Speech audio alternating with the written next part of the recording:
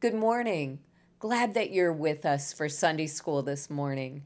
We're finishing up the last couple of chapters of the book, Speak Life. And it's been all about healthy communication in the way that we think, in the way that we talk, and the way that we pray. Today, the chapter is entitled Weird Free Prophecy. When we think about prophecy, a lot of times we think about foretelling something that's going to happen.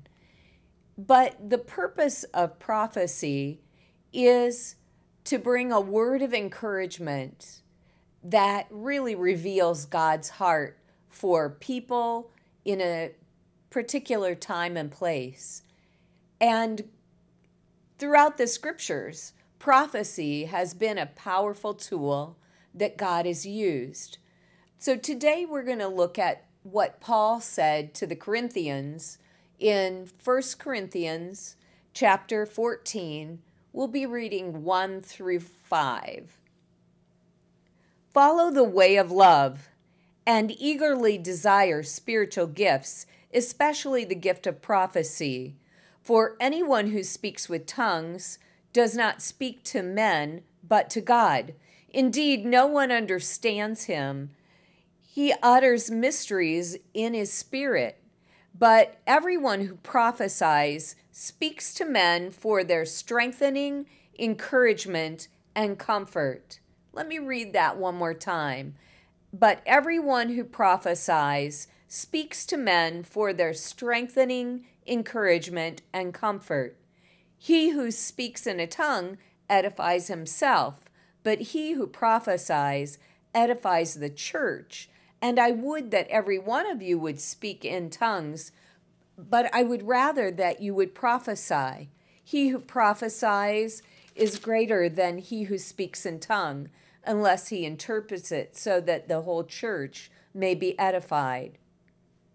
So Paul is encouraging the church in Corinth to encourage each other through prophecy, to strengthen each other.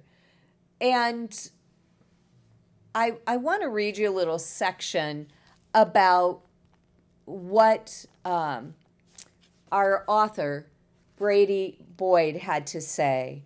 Remember, Paul was writing to the church at Corinth, a city known for its beauty, its independence, its competitive spirit, and its hypersexualized, persuasively deviant culture. Corinth was the Las Vegas of its day, and yet here in the middle of the ancient Sin City, a church was formed. When Paul encouraged the believers at Corinth to pursue the gift of prophecy, he was trying to help them welcome the work of the Holy Spirit in their lives. It was as though he was saying, you will experience the quickest, most penetrating, most life-giving growth in your church when you learn to speak divine words to one another. This wasn't about asking the Corinthian believers to be smarter or wittier or better at active listening. It was about allowing the Holy Spirit of God to break into their lives and produce something supernatural in and through them, something that they would never conjure up on their own. So prophecy is a gift from God that we should eagerly desire, that enables us to speak on his behalf. The people who commune with God, he gives us ideas about what to say to the people that he loves. He's reminding us that prophecy is meant to be a part of the Christian life, of the body of Christ, that we would encourage each other, strengthen each other through prophetic words. It's asking God, what are you saying, Father? Do you have a message, something that you would like to bring through me to that believer? So what about it? Have you ever thought about asking God, do you want to use me to give a word that would encourage someone? Pastor Boyd says that there are 3 useful questions when we think about prophecy. The first one is, what can I say that will provide strength, courage, and comfort to another believer? So the next time that you're talking with a friend, how about trying this? As you're listening, instead of trying to think of what you'll say in response, how about asking the Father, what's your heart for this brother or sister of mine? Is there something you want to tell them through me? It can be a powerful thing to let God use you to encourage or strengthen another believer. The second question that Pastor Boyd says is helpful when we think about prophecy is this: what has God spoken that I can confirm? So God speaks through his word. He speaks through the circumstances of our lives at times. He speaks through wise counsel. Is there something that's quickened in your heart from the word for a friend? It could be your spouse. It could be your child, another believer. Is there something in the word that God's kind of stirring in you to encourage another person? That's how you can confirm something that God spoke. So God's at work, and he uses us to confirm his love for the people around us. These 3 questions. First of all, what can I say that will provide strength and courage and comfort? What has God spoken that I could confirm to another person? And then the third question is there an opportunity for me to be generous here? My husband is really good at this. He has a generous heart. There are times when he challenges me, and I want to say, hey, cut it out. But he has that generous heart, knowing that whatever God prompts him to give is important to give to another person. I've learned a lot from that guy over the years. Being generous with our time or our money or our words, that's not normal. It's not the way America thinks. A lot of times we're thinking about, what can I get? Yeah, I'll do that favor for you because then you'll owe me. Or we think about our stuff. Hey, I don't want to lend my stuff. I want to keep it, and I want to keep it in good shape. And all of those things muddle up the promptings of the Holy Spirit when he's telling us, give. That's why when you get a prompting to be generous, you can be pretty sure it's from God. And act on it. Act on it. Don't be afraid that you are going to lose out. In fact, when you give with a generous heart, God pours back into your life. You're giving on his behalf, and he pours back into our lives for that gift. If you're prompted to mow the neighbor's grass or rake their leaves, do it. If you're prompted to babysit for a friend so they can have a night out, do it. Lord, where can I be generous? It's a great question to ask ourselves. And it's in this chapter under prophecy, but it's a part of how God will prompt our hearts to show his goodness to people around us. When we're extravagant with what God entrusted to us,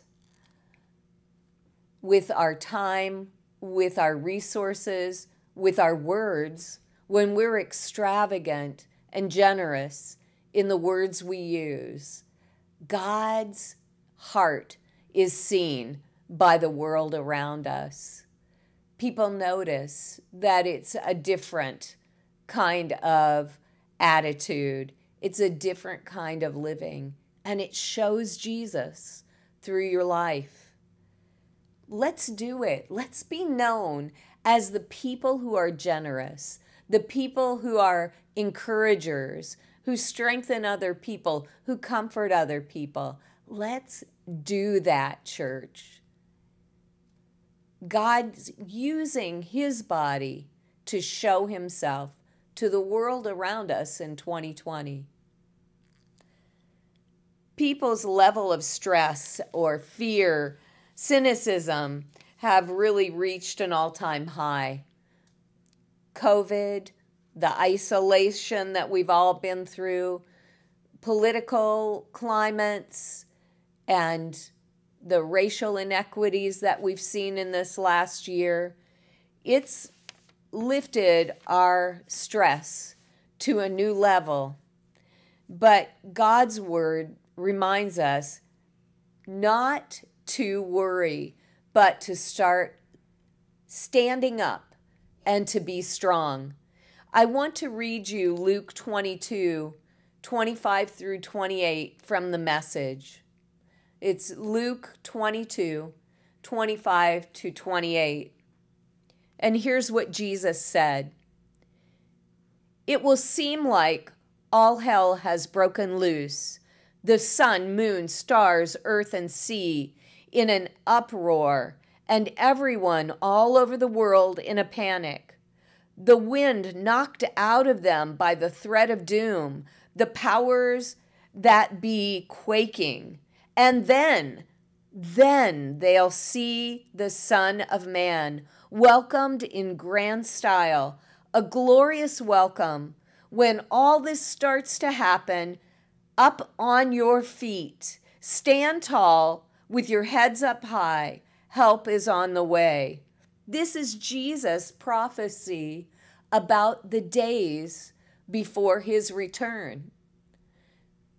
When we see stress rising high, when we see panic throughout the world, stand strong, raise your head, look to him, and let's let him use us for such a time as this.